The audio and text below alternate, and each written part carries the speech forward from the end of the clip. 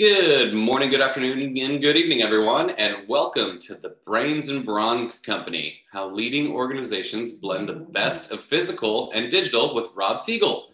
My name is Colin Mahan, and I'm a program manager at the NASDAQ Entrepreneurial Center. And for those of you who may not know, the NASDAQ Center is a nonprofit dedicated to enabling entrepreneurs from all over the world to realize their maximum potentials and grow.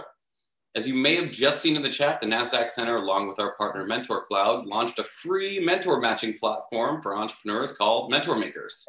You can create your own advisory board to guide and inspire you with in-the-moment mentorship from topic experts and professionals dedicated to providing exceptional mentorship to entrepreneurs across all races, industries, and geographies. So find or become a mentor today by using the link in the chat. Mentorship matters to all entrepreneurs. Their success is dependent on it. Quick housekeeping item before we get started. We're going to open up for live Q&A at the end of the event. So please submit your questions in the Q&A function at the bottom of your screen throughout the presentation. Now, none of what we do here at the center could be possible without all the amazing support from our sponsors, including NASDAQ, Lehigh University, Bank of the West, KPMG, Wilson Sonsini, Woodruff Sawyer, BPM, and NZTE. We are humbled by their contributions. During these still pretty unique times, we're curious on how sentiment is among the entrepreneurs we work with. So we're going to start by taking a quick poll to let us know how you're doing. The first question, how are you feeling? We've been measuring this since the beginning of 2020. So hopefully those of you out there are feeling a little bit more optimistic, but still understand that there are a little bit of survival mode, anxiousness, and fear out there. So let us know how you're doing. The second question, what's keeping you up at night? That one helps inform us on what responsive programming you, the entrepreneurs we serve, want.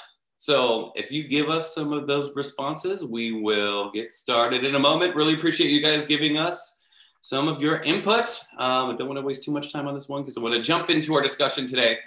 But thank you for your responses. I'm going to share these results really quick. Optimism's on the rise, but totally understand some of you are feeling a little anxiety and just survival mode out there. And a good mix of finance, sales, marketing, pivoting, and just surviving out there. So I'm going to stop sharing these and we're going to jump right in. So without any further delay, please join me in giving a warm welcome in the chat to our special guest, Rob Siegel. He's a VC and many-time entrepreneur, and he's also a lecturer at the Stanford Graduate School of Business. Rob, welcome.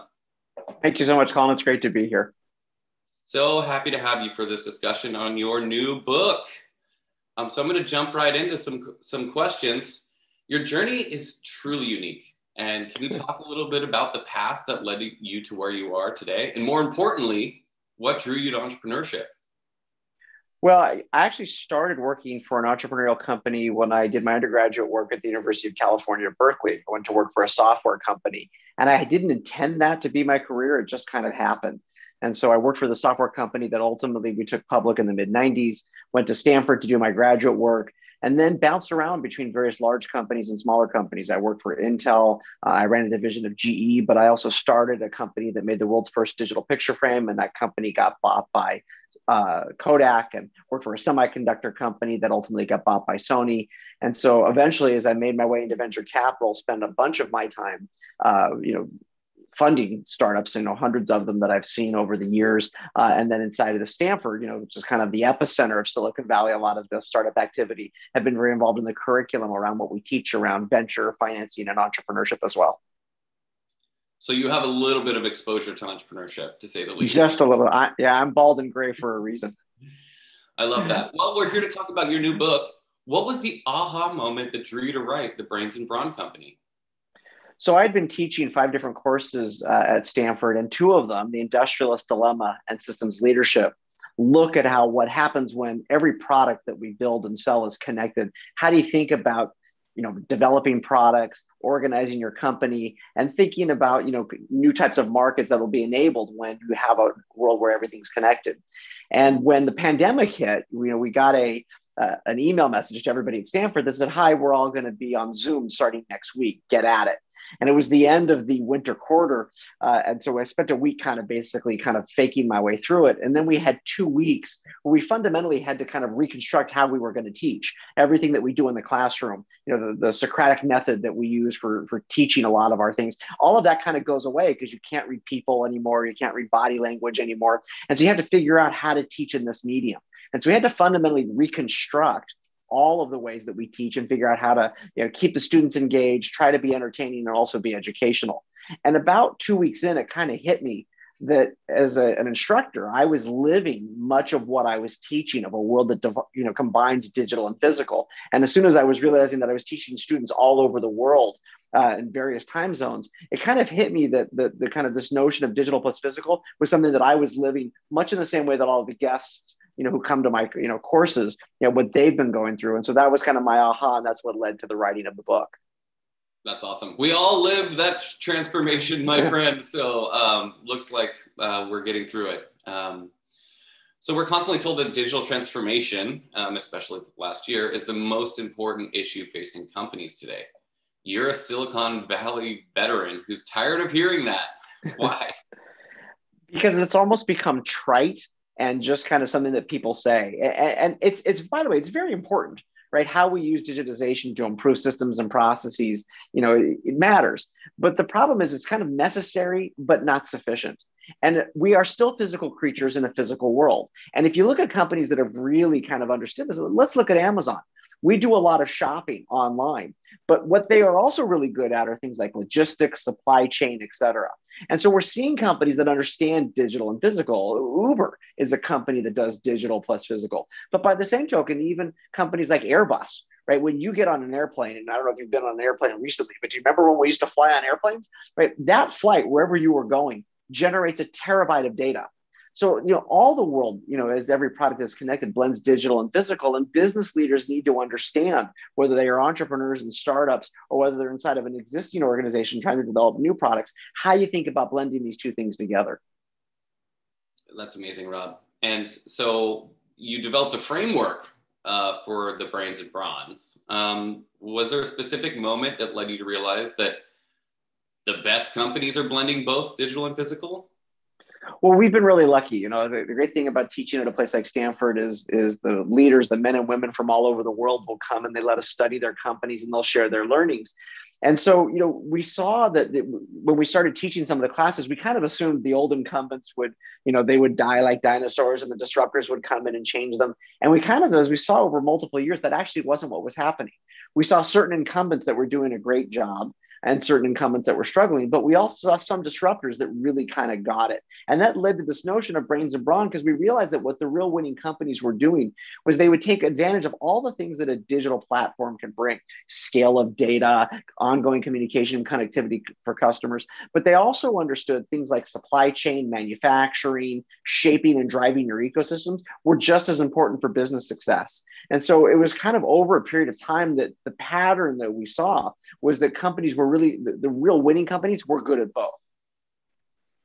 Yeah, and as mentioned, we talked a little bit about your background as a VC, a many-time entrepreneur, and also holding positions, an executive position at GE.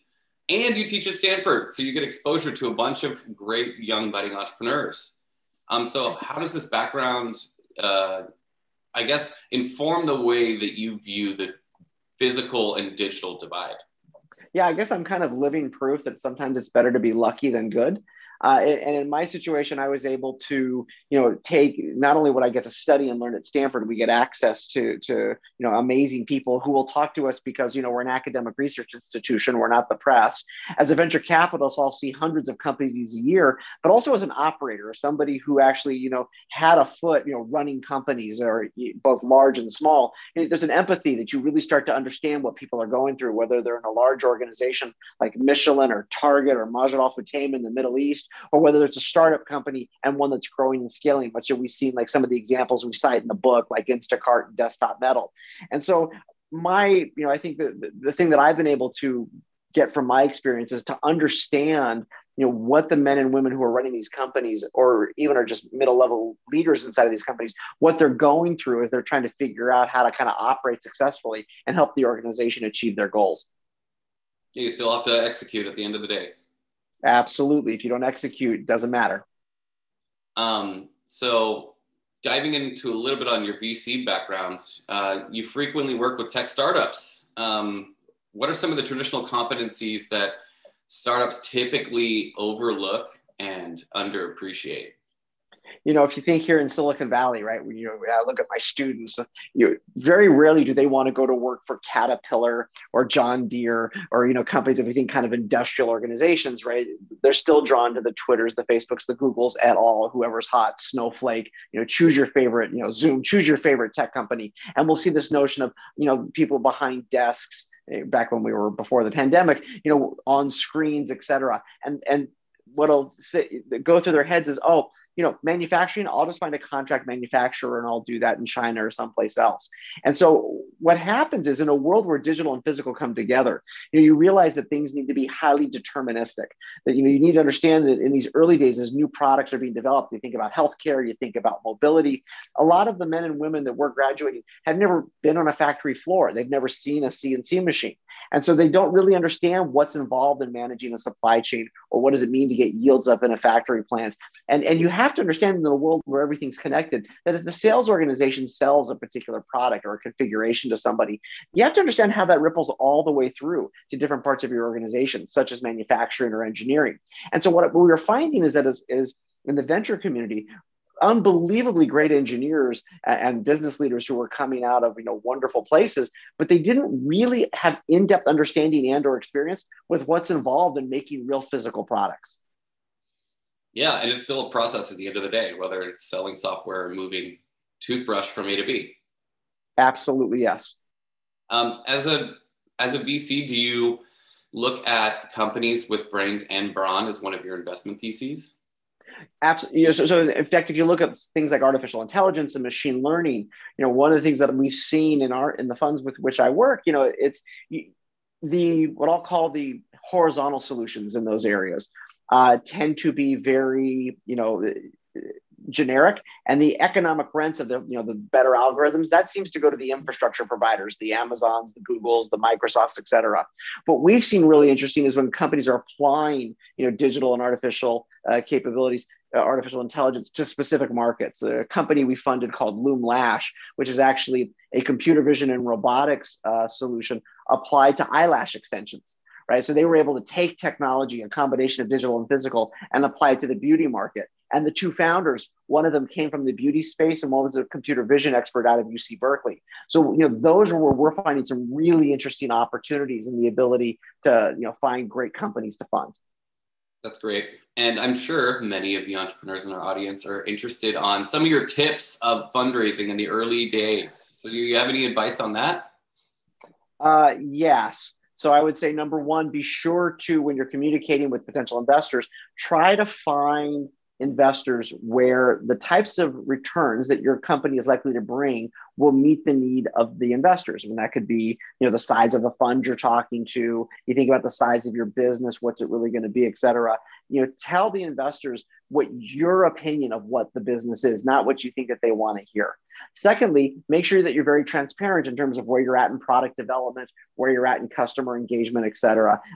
Third, have an opinion on how big this product in this market is through a bottoms-up analysis, understanding not just, hey, there's $3 trillion that are spent on legal software.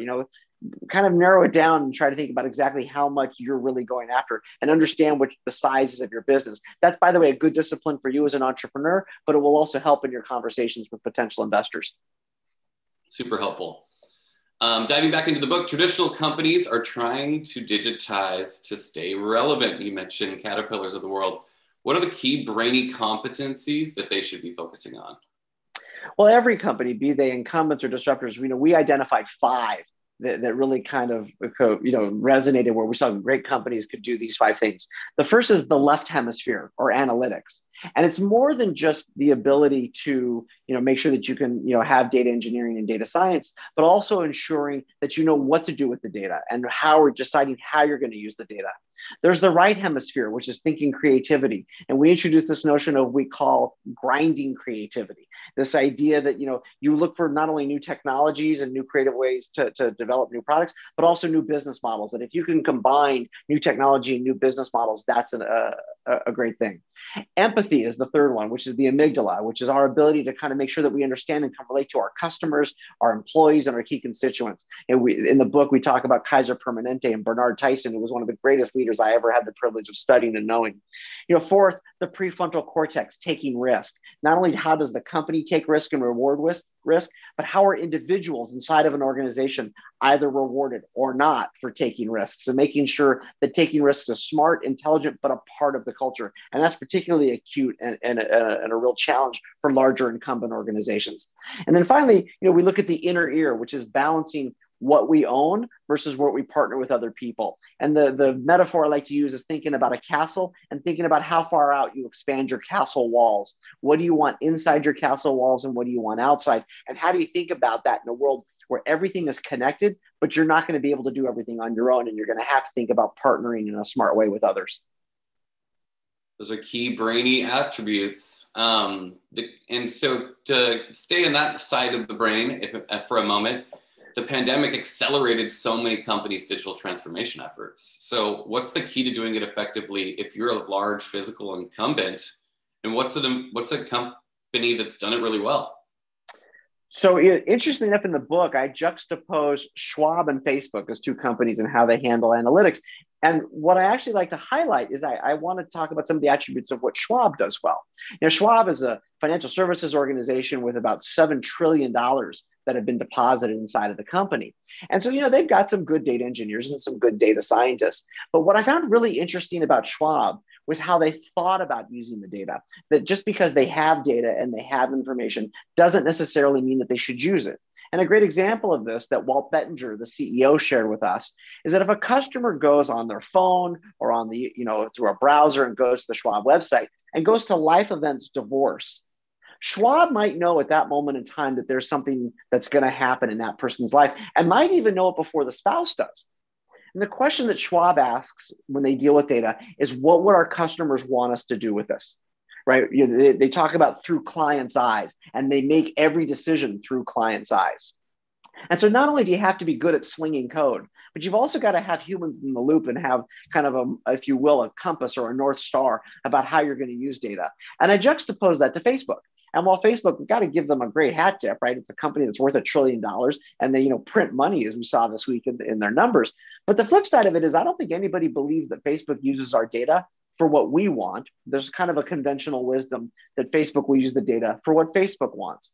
And one of the things that we found was that great companies not only had to develop the digital competencies and bring it in-house, they couldn't outsource it, but they had to have kind of that compass, about what's the right way to be using the data and what would be ways of using the data that customers would want.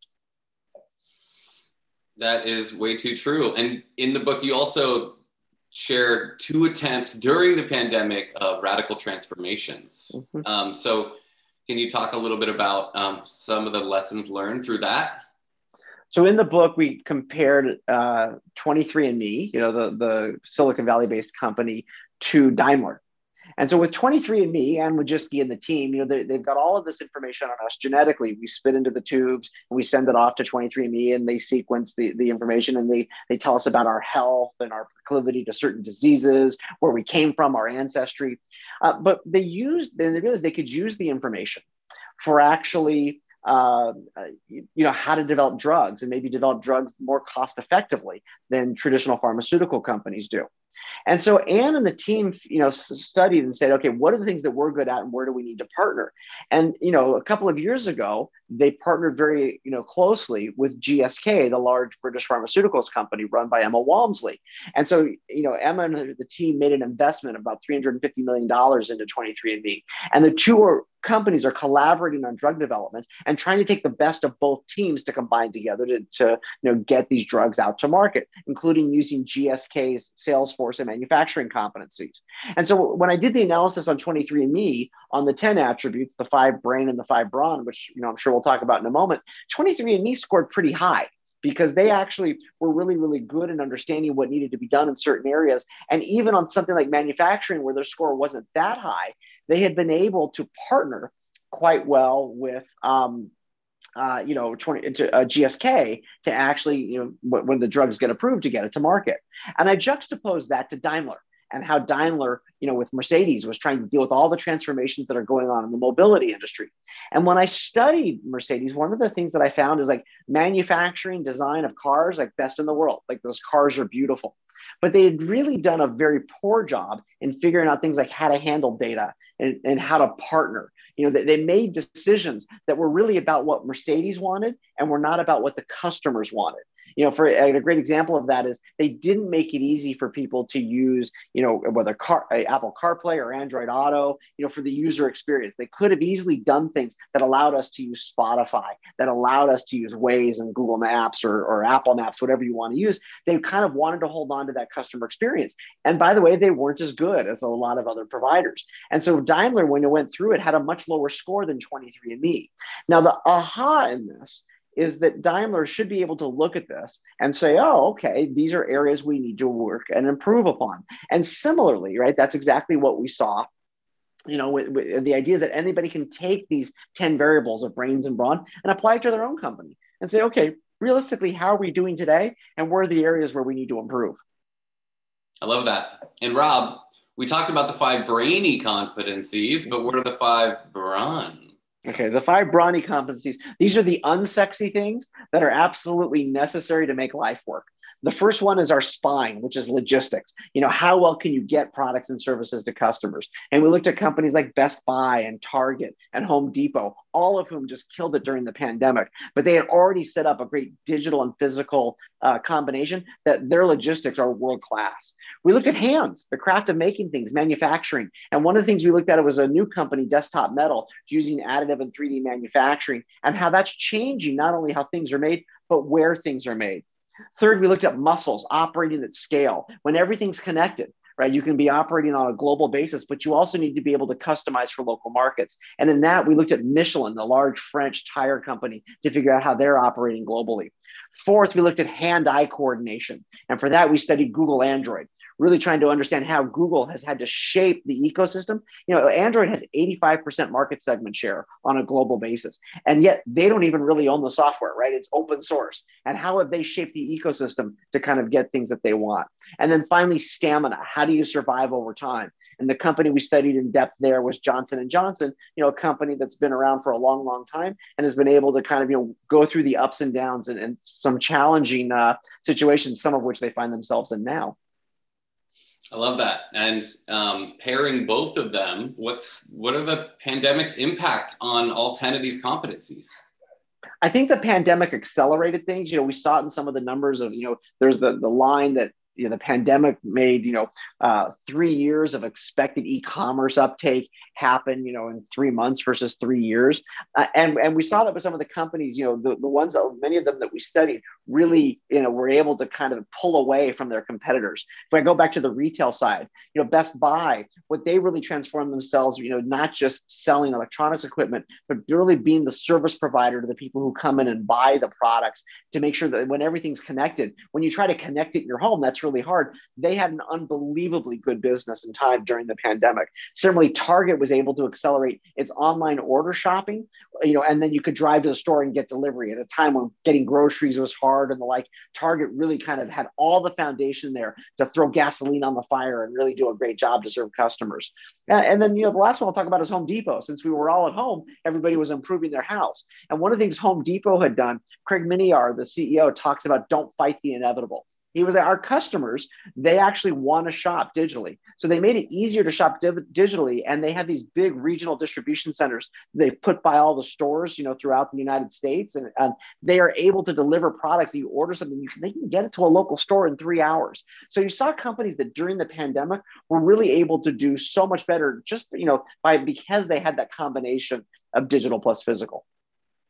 I love that. And also, you've done tons of research. And so which company would you say did it the best during our last 18 months?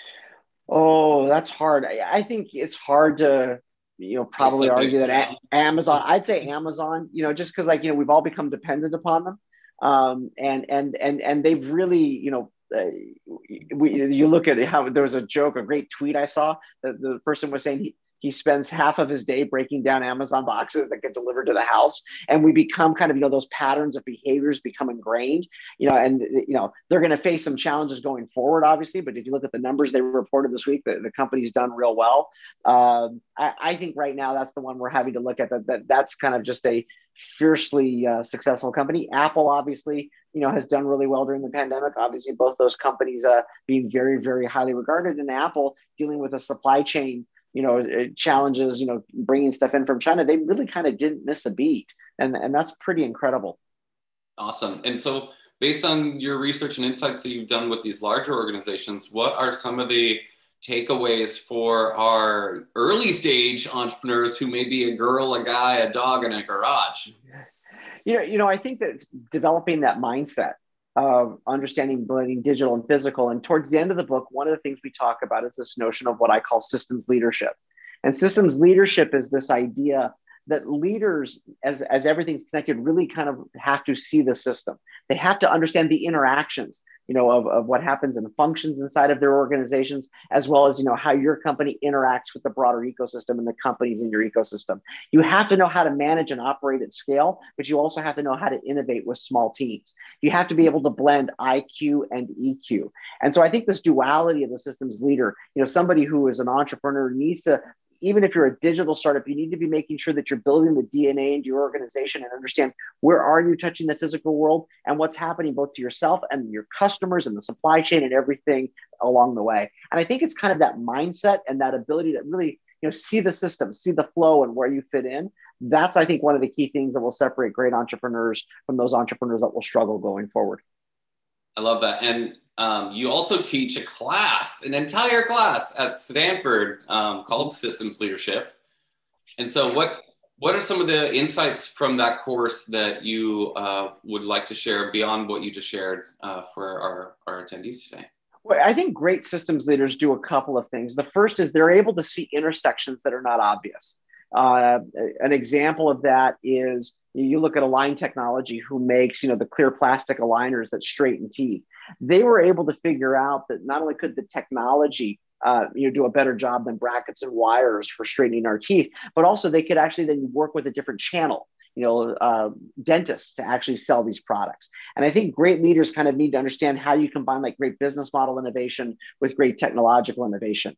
They have the ability to see connections between things that aren't obvious. It's a little known fact that Samsung, when we think of Samsung, we think semiconductors, we think smartphones. They're actually the world's largest manufacturer of generic biologic drugs because they realized that the manufacturing process for semiconductors is actually quite similar to the manufacturing process for making pharmaceuticals. And so they've actually built a $10 to $15 billion a year business based upon those manufacturing things.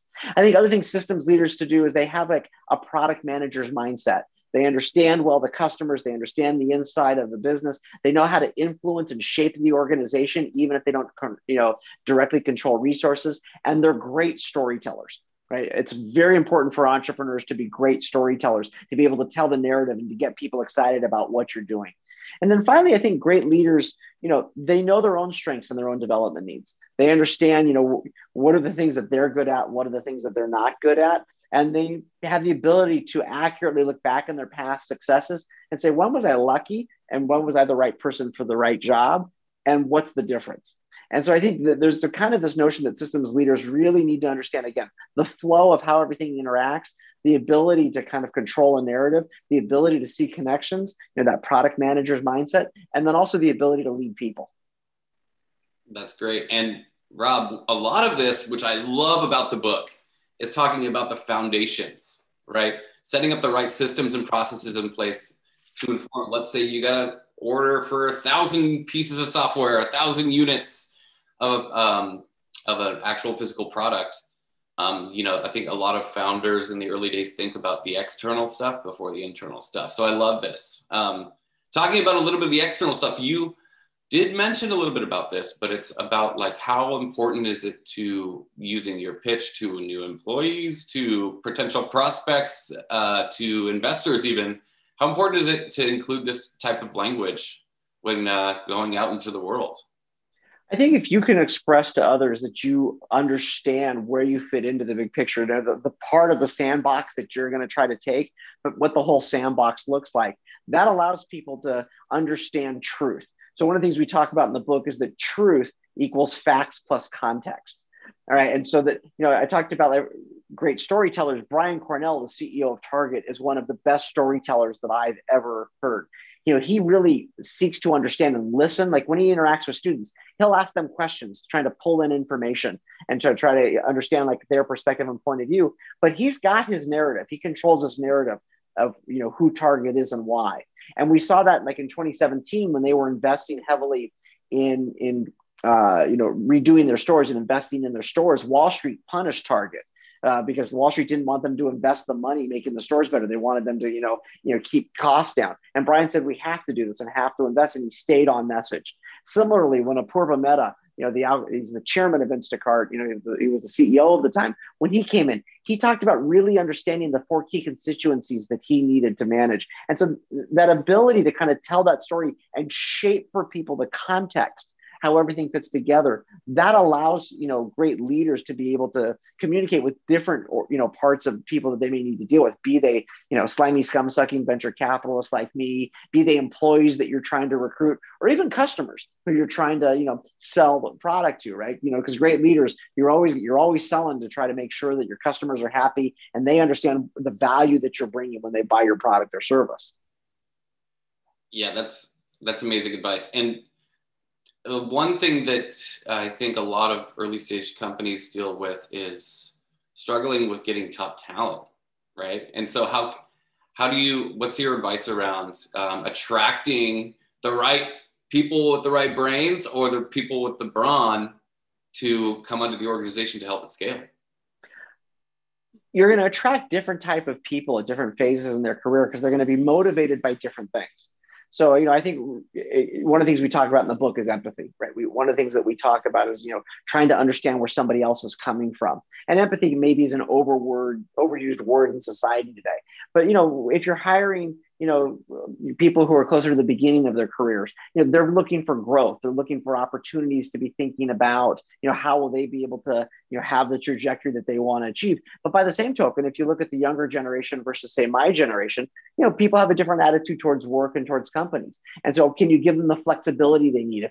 You've got to assume they're going to have a side hustle, right? So that's one of those things hopefully you can make that side hustle be a part of something maybe they're doing inside of the organization. And I think really trying to understand what are the motivations of people at a moment in time.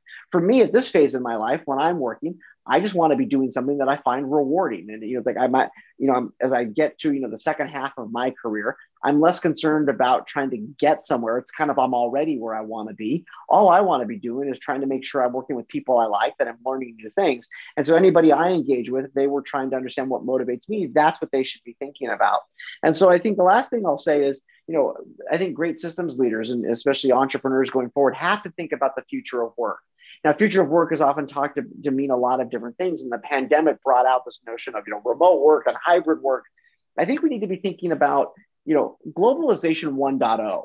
Globalization 1.0 was basically labor arbitrage, right? You put low-cost manufacturing in one location, you put low-cost engineering in Eastern Europe, you might put low-cost customer service in India. And we should have anticipated the displacement of labor and capital. Like we all should have known this. The good news is we all got cheap TVs. The bad news is we got rising populism. I would argue if you're an entrepreneur or even a leader of any level in an organization, you've got to be thinking about how are the next set of technologies between artificial intelligence, machine learning, robotics, et cetera. How's that going to displace the next set of jobs? Because we know it's going to happen.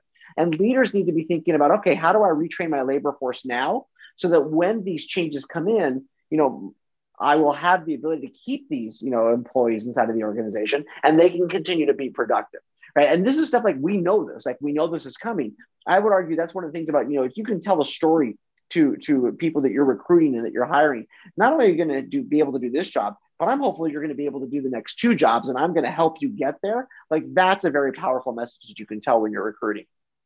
Super helpful advice. And I mean, you were talking about robotics and AI, potentially taking some jobs off, but creating others. There's this company in San Francisco that has robots that make lattes. So yeah, that's just gonna be an interesting greenfield opportunity for more companies to develop different roles and throughout the organization. Rob, to shift gears a little bit, mentorship is a core of one of the core tenets of the mission of the center. How has mentorship impacted you throughout your journey? And what's some of your advice around getting mentors to support early stage entrepreneurs? If I think back on my career, there are a few mentors that I've had that had disproportionate impact on me and on my life.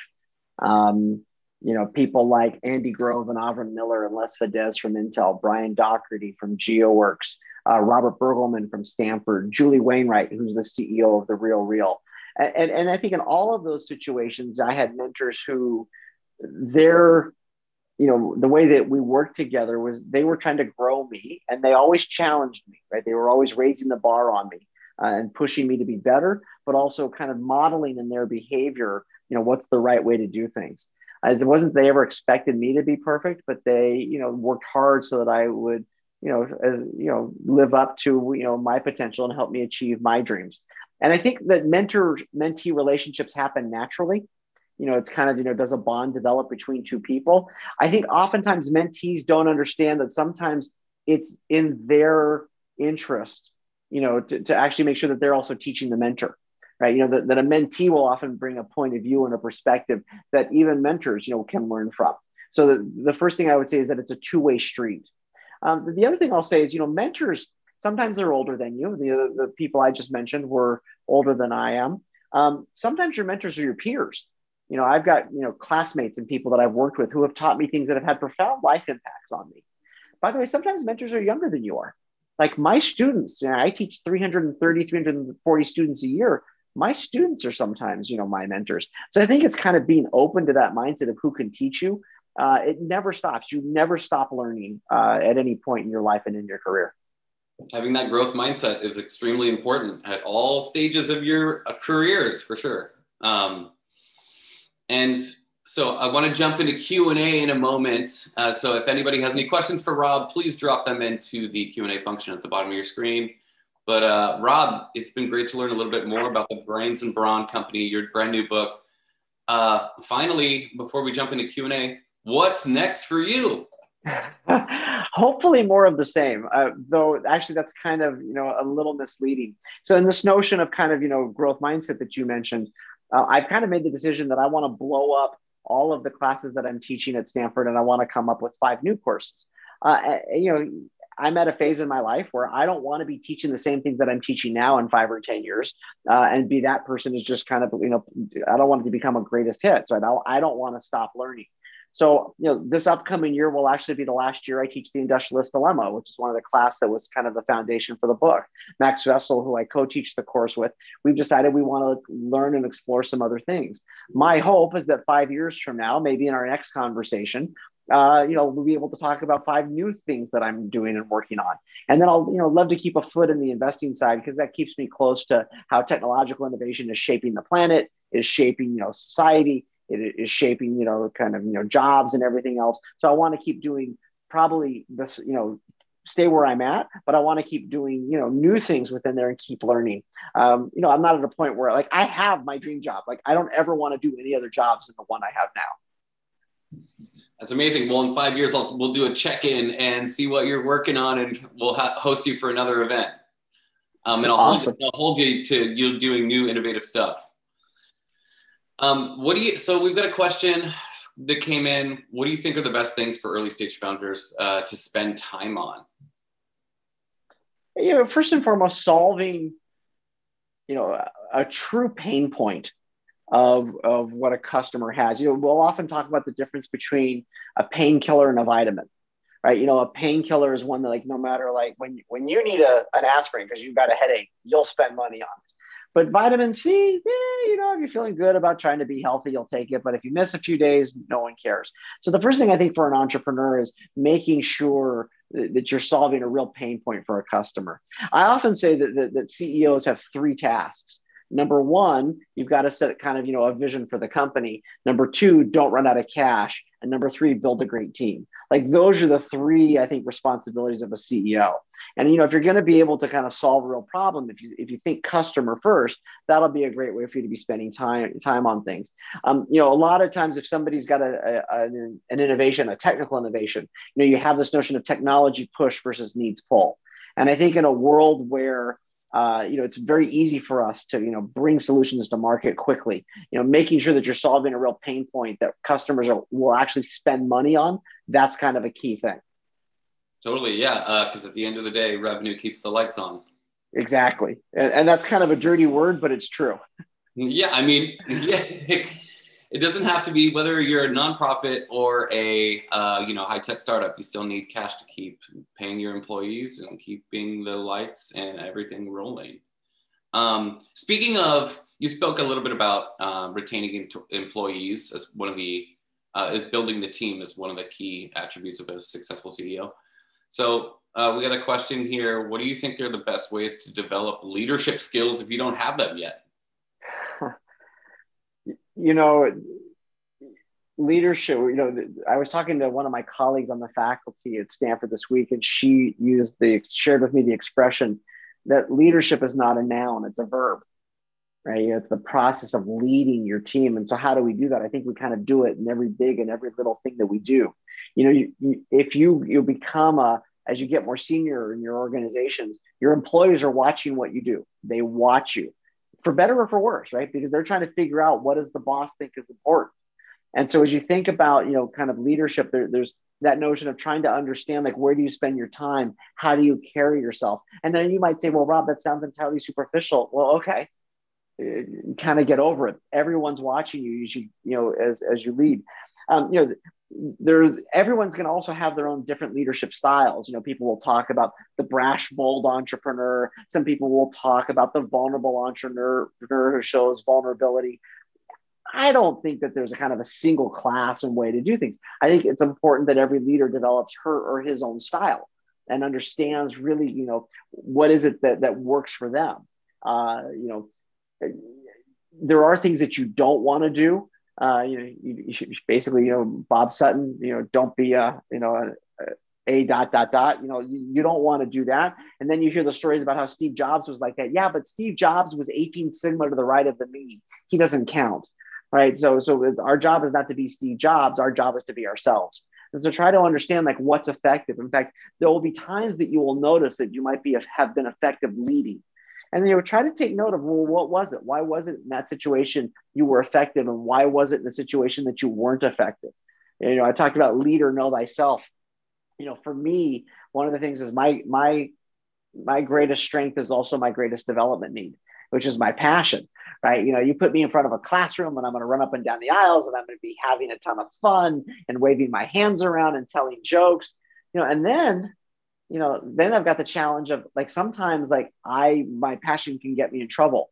Like when I was younger, like I would send the most amazing flame emails you could possibly imagine. Like I would get an email that would just infuriate me. Right. And I'd hit reply all. Right. And I would send a comment back that was cutting, and it was scathing, and it was sarcastic, and it was accurate, and it was always ineffective, always. And so I've had to learn to kind of control, that.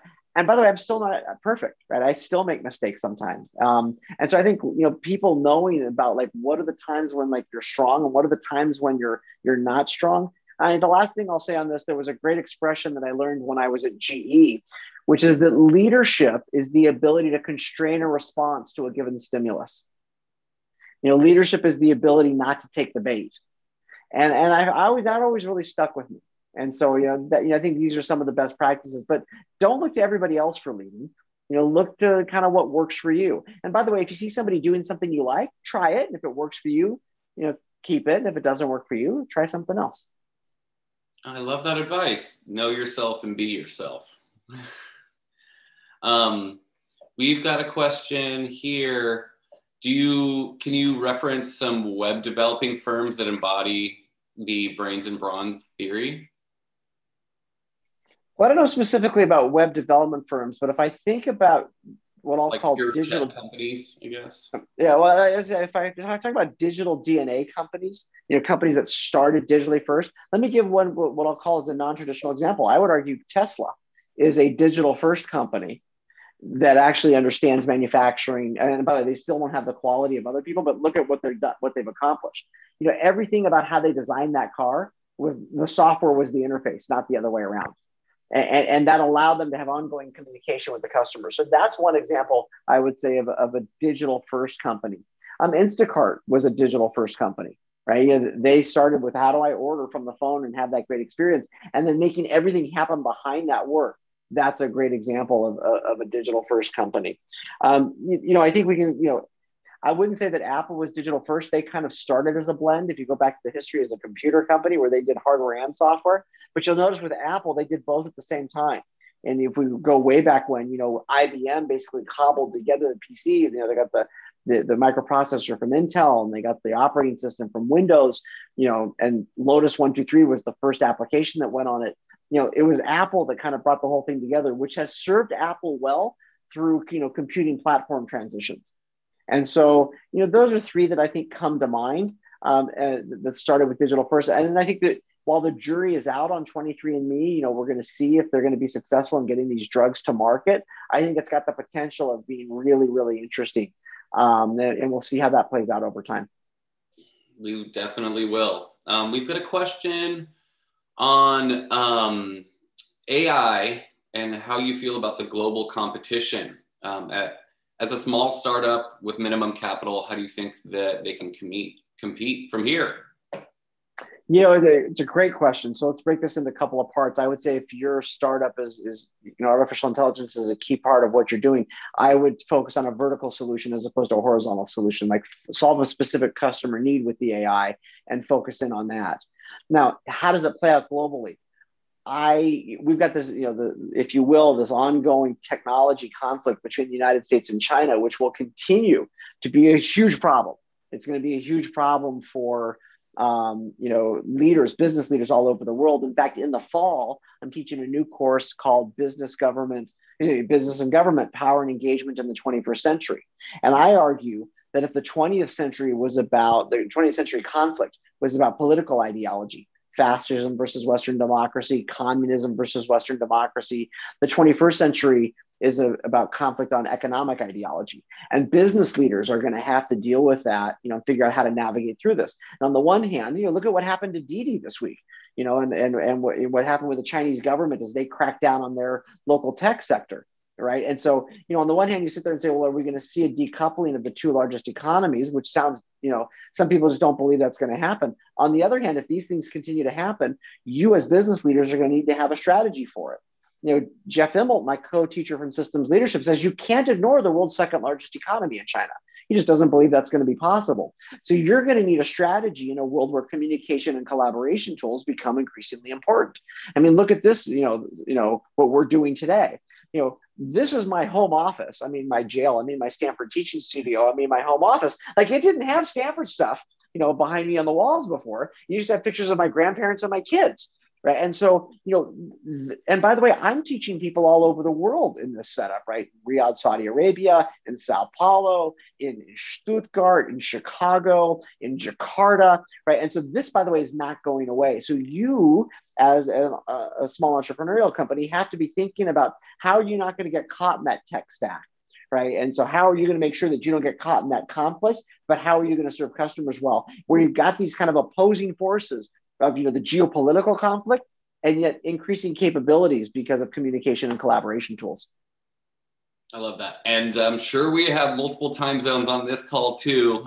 So we'll find out later, unless you want to let us know where you're at. If you're outside of the Bay Area or the US, let us know, because welcome. Let's see. We had this question come in and I love it. So brand equity and networks are important moats in both the digital and physical worlds. Anything else that can help avert the death of a legacy company, physical dinosaur, as this person put it? It's funny. Brand equity is important, but brand equity can also decay over time if you don't do a good job of serving customers better. You look at John Deere. basically they make tractors fundamentally, but they also have a layer of value added services that they're able to build on top of it, that they're able to ensure that their customers, in terms of, service needs, in terms of, location of things, et cetera.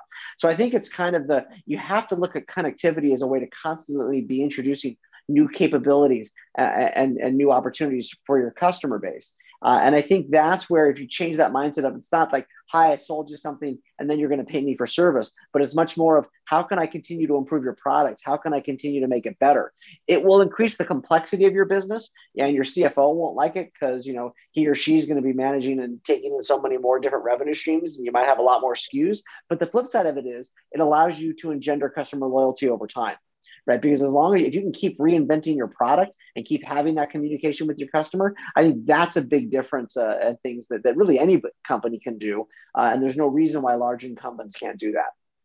Yeah. I mean, many of the companies that you've talked about today have lifetime value where I wouldn't get another phone because I don't have to use any other kind of phone. Right. Well, but actually, it's funny. You talk about lifetime value. Let me give an example of that. Kaiser Permanente, the large healthcare provider I talked about earlier, their figure of merit that they use for their leadership team and everybody else's, they're trying to maximize, the healthy life years of their members.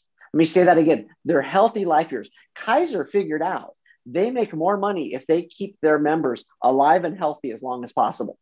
Like, you think about that. That's kind of like, if you're a member, that sounds pretty awesome. Like, your healthcare provider, they're not there trying to sell you more things over and over again. They're not trying to sell you drugs you don't need. They're not trying to do tests that you don't need. They want to just keep you alive and healthy as long as possible. That's how they make the most money. So, you talked about LTV, increase the L.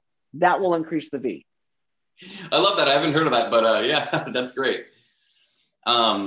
So we had another question around, is it better to learn about logistics, like quality control, et cetera, or focus on the core product service and let others handle these areas? You have to do both. I think that's a false choice. Yes, you got to understand why people buy your product, but if you don't understand how you're going to get it to customers, you won't see the system. And so I would suggest that if you don't do both, you're going to have a hard time scaling as a leader on an ongoing basis, where the world is increasingly connected and blends digital and physical. And so, like, if you're going to have this notion of, I'm going to outsource that, or just I'm going to let my colleagues deal with it. In fact, that's the whole point of systems leadership, is that no longer works. You can't just say, okay, I came up through a particular domain, engineering, manufacturing, marketing, sales, whatever it is, and I'll have my teammates who will, they'll do their things and we'll stay out of each other's way, or maybe we'll collaborate when we have to. You actually need to understand the implication of these things between, what you do in your organization and how that impacts somebody else. So yeah, you need to know the product, and yeah, you need to know logistics. I think that's what the leaders of tomorrow will be able to do. Yeah, I think that's a big part of your book, Brains and Brawn, right? And also, just to add to what you were saying, which was, which is great, that you lose data streams if you put it in somebody else's inbox, or if somebody has goes on vacation or has a natural disaster, it's no longer in your control. So the more control that you can have over the processes, the more data that you can consume, I think the more efficient you can be. Absolutely. This one came in, and it's not a naive question. There's no such thing as bad questions these days, folks. But what's the best way to validate an idea if an idea really solves a customer problem? Well, they pay for it. It's one of those things. Is like, if you give somebody something for free and they say yes, then you say, great. I now need you to pay for it. And they say, yeah, okay, we don't need it that badly. That's how you know. So, one of the things that I always did when I was in startups is, I would, if I was going to do like a proof of concept, right, trying to get that going, I always charged for it. But what I would do is I would send them an invoice for the full amount. So let's say, for example, you're selling something that costs $10,000. You send them the invoice for $10,000. You write the 90% early access partner discount into that. So you discount it from 10,000 to 1,000, and you send them an invoice and it says amount due $1,000.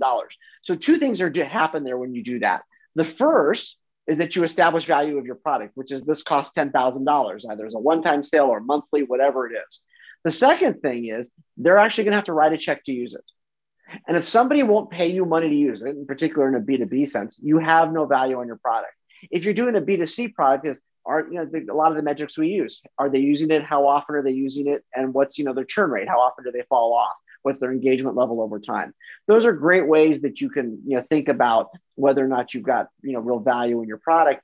Josh Ellman, who's now at Apple, one of the greatest product managers in Silicon Valley, talks about how customer engagement curves, the really good ones, are like smiles. The way they're shaped over time starts high, it will drop off a little bit, but then it comes back higher because maybe there's network effects or there's other value that you're adding that brings the customers back more and more. So just try to be thinking about those kinds of things. If you get your customers to pay for it, or make sure that they continue to engage with your product. That's how you know you've got something people want. Yeah, that's amazing. And yeah, one piece of advice that I've given to early stage entrepreneurs is validating the idea with your mom and or friends is the best move, because one, they love you, and two, when it becomes a thing, they're going to ask for it for free. So they're not the right people. I find that's true with the book too. Like, my family all wants free copies, which is fine. I'll send them a free copy. No, that's amazing. Alrighty, so we're almost at the top of the hour, and we had this last question that I was saving. So Gina, I'm still here for you. Can you summarize your framework, Rob, and maybe in an abbreviated way, or as a quick takeaway, maybe your TikTok version of the brains and bronze? In the future, every company will combine digital and physical products and solutions. Incumbents are not doomed and disruptors are not ordained. The winners will combine the best of both of these things. The world needs a new type of leadership, systems leadership, where people understand how everything fits together and interacts with each other. These are the key three things in the book. So concise and well said, my friend. Rob, thank you so much. I look forward to seeing what's on the horizon for you and for so many of the entrepreneurs that joined this call. Blending the best of brains and brawn. I've learned so much, and hopefully everyone else did today. So Rob, thank you so much for sharing some of your insights from your brand new book. All you guys, check it out. We're going to just follow up with a link to Rob's website, so if you want to learn more, and also a link to buy the book. So Rob, thank you again for sharing your insights from Brains and Brawn Company today with us and me, and on behalf of everyone in attendance and everyone on the NASDAQ Center team. Thank you for joining us. Thanks, Colin. Have a great day. Awesome. Really appreciate it. For those of you still on the call, hopefully you guys can join us for some upcoming webinars. Next Tuesday, we've got B2B marketing and tailoring your brand with Edmund Banayan. And then also on Friday, on August 19th, we've got Show Me the Money, starting a profitable business with Carrie Yazid. So thank you all for joining us today. We look forward to welcoming you all back online soon. Happy Friday, everyone.